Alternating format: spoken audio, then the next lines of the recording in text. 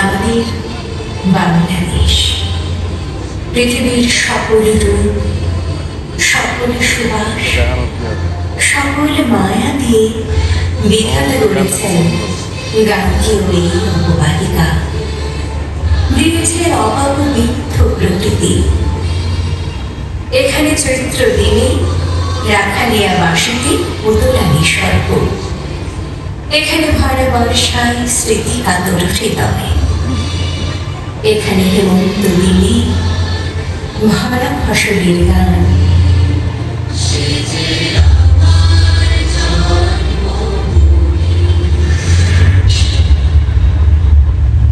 যে উপনিবেশ 200 বছর ক্রমাগত শোষণ করেছিল ঐশ্বর্যমণ্ডিত ভারতবর্ষ, বিদায় বেলায় সে দিয়ে গেল চিরস্থায়ী খবর, টেনে দিল নিষ্ঠুর বিভেদ রেখা। আর তার অন্যতম বলি হল পূর্ব বাংলা। 1947 সালে সংযুক্ত করত তা পাকিস্তান রাষ্ট্রের মানচিত্রে। 1947 সালের 11 আগস্ট জারিকৃত বেঙ্গল হাইকোর্ট অর্ডার দ্বারা প্রতিষ্ঠিত হয় হাইকোর্ট অফ ইস্ট বেঙ্গল, এই ভূখণ্ডে প্রথম উচ্চ আদালত। 1948 21 মার্চ কার্যত হয় জিন্নার উদ্ধত ও স্পর্ধিত চট্টগ্রাম।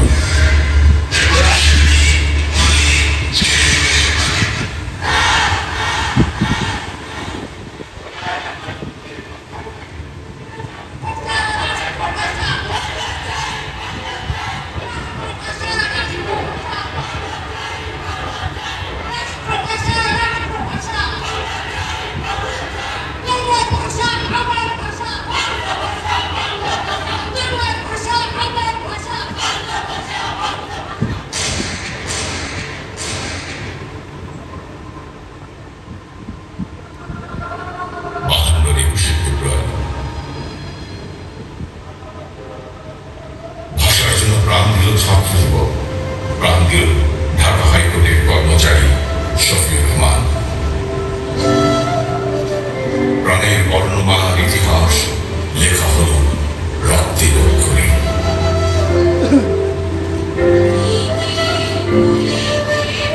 1956 সালের 29শে ফেব্রুয়ারি পাকিস্তানের প্রথম শাসনতন্ত্র প্রণীত হয়। 1962 সাল আইয়ুব খান নতুন এক শাসনতন্ত্র প্রবর্তন করে অবতারণা করে সাংবিধানিক মূলকে স্বৈরতন্ত্র। আর সেই সময় বঙ্গবন্ধু শেখ মুজিবুর রহমানের নেতৃত্বে আইয়ুব শাসনের বিরুদ্ধে সারা বাংলায় উত্তাল আন্দোলন গড়ে ওঠে। 6 ফেব্রুয়ারি 1962 বঙ্গবন্ধু শেখ মুজিবুর রহমান সহ অসংখ্য নেতাকর্মীকে গ্রেফতার করে স্বৈরতান্ত্রিক আইয়ুব সরকার। ক্ষোভে সংগ্রামে ক্ষুব্ধ তরঙ্গিত হয়ে ওঠে সারা বাংলা। প্রবল গণ আন্দোলনে কারামুক্ত হন বঙ্গবন্ধু। জোরদার করেন সংগ্রাম। দুচোখে তার স্বপ্ন একটাই, স্বাধীন বাংলাদেশ।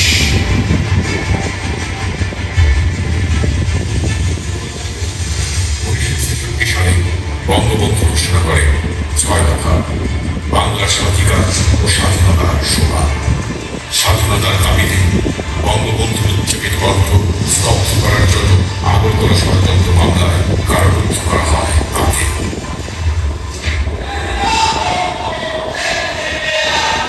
কিন্তু জনতার অভ্যুত্থান তাকে আবার জনতার মাঝে ফিরিয়ে আনে। জেল থেকে মুক্ত হন বঙ্গবন্ধু শেখ মুজিবুর রহমান।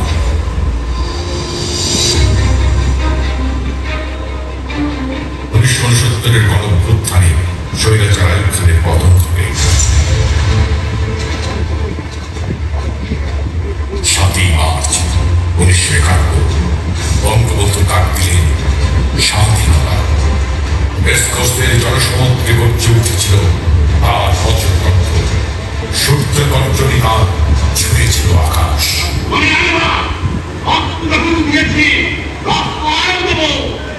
মানুষকে মুক্ত করে ছাড়াবো ইনশাআল্লাহ। 26 মার্চ প্রথম প্রহরে বাংলাদেশের স্বাধীনতা ঘোষণা করেন বঙ্গবন্ধু শেখ মুজিবুর রহমান।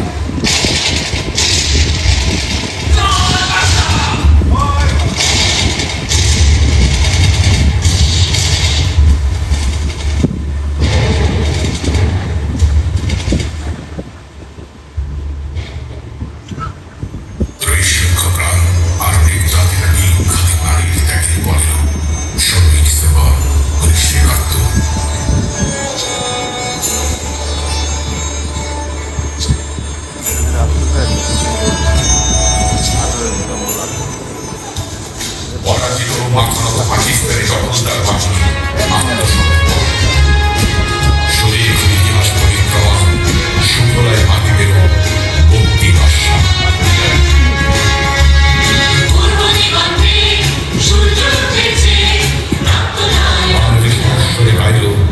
আমার সোনার বান্দা, আমি তোমায় ভালোবাসি।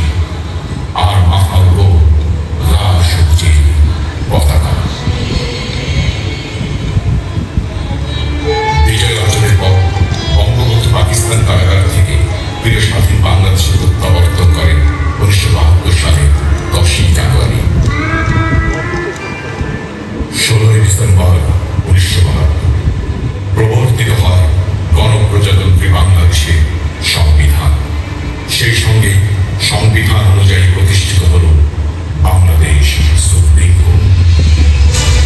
18ই ডিসেম্বর 1972 বাংলাদেশ সুপ্রিম কোর্টে উদ্বোধন করেন স্বাধীনতার মহান স্থপতি, সর্বকালের সর্বশ্রেষ্ঠ বাঙালি, জাতির পিতা বঙ্গবন্ধু শেখ মুজিবুর রহমান। উদ্বোধনী অনুষ্ঠানে প্রধান অতিথি হিসেবে বঙ্গবন্ধু বলেন, আজ সত্যি আনন্দ প্রকাশ করতে হয় এই জন্য যে স্বাধীন বাংলার মাটিতে আজ আমাদের স্বাধীন সুপ্রিম কোর্ট প্রতিষ্ঠিত হয়েছে। স্বাধীন জাতি হিসেবে যদি স্বাধীন সুপ্রিম কোর্ট না থাকে তাহলে সে জাতি পরিপূর্ণতা লাভ করতে পারে না। আমাকে স্মরণ করতে হয় আপনাদের এই বারের অনেক সদস্য যারা জালেম পাকিস্তানের সৈন্যবাহিনীর কাছে শহীদ হয়েছে। অনেক বারের সদস্য তাদের কাল কোর্ট ত্যাগ করে গেরিলা ট্রেনিং নিয়ে অস্ত্র নিয়ে বাংলার মধ্যে ঢুকেছিল যুদ্ধ করার জন্য বর্বর বাহিনীর বিরুদ্ধে। এই সুপ্রিম কোর্টের গেটে এসে দেখতে পেতাম যে শহীদের নাম সেখানে লেখা রয়েছে। আমি সুখী হতাম। চরণ স্পর্শে তার উদ্বেল হয়েছিল এই প্রাঙ্গণ। দুয়ার খুলেছিল সমতা, ন্যায্যতা ও ন্যায় বিচারে। যে ন্যায় বিচারের স্বপ্নে আমৃত্যু বিফল থেকেছেন তিনি। আজীবন করেছেন সংগ্রাম, উৎসর্গ করেছে সোনালী যৌবনকাল।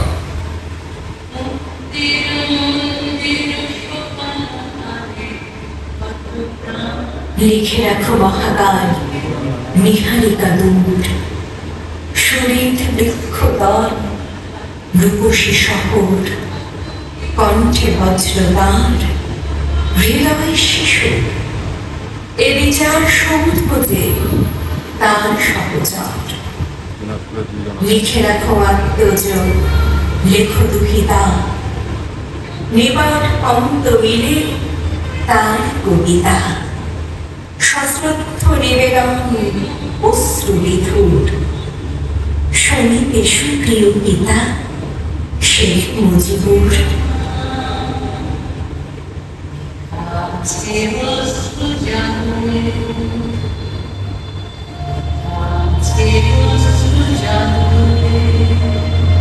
স্মৃতিচিরঞ্জীব বঙ্গবন্ধুকে নিবেদিত উচ্চ আদালতের এই স্মারকসৌধ উদ্বোধন করলেন বঙ্গবন্ধুর জ্যেষ্ঠ সন্তান, আদরের কন্যা, বাংলাদেশের প্রধানমন্ত্রী জননেত্রী শেখ হাসিনা।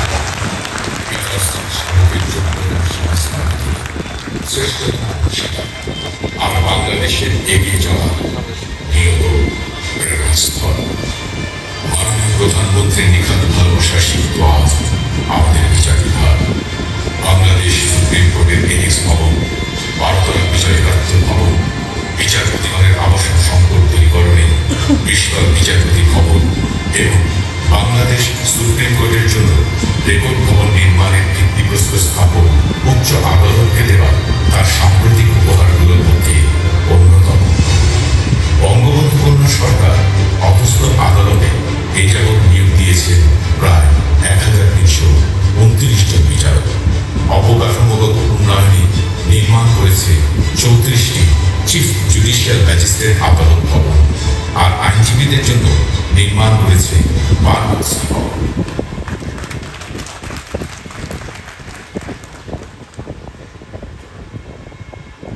বাংলাদেশের উন্নয়ন অভিযাত্রায় বিচার বিভাগে সাম্প্রতিক সংযোজন, ন্যায়কুঞ্জ জনমানুষে অভিনব সাড়া ফেলেছে।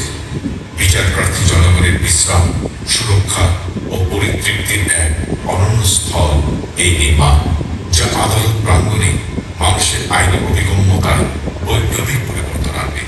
পদক্ষেপে বিচার বিভাগকে আকর্ষণীয় ও যুগোপযোগী করে গড়ে তোলায় বঙ্গবন্ধু কন্যার প্রতি আমাদের নিরন্তর কৃতজ্ঞতা।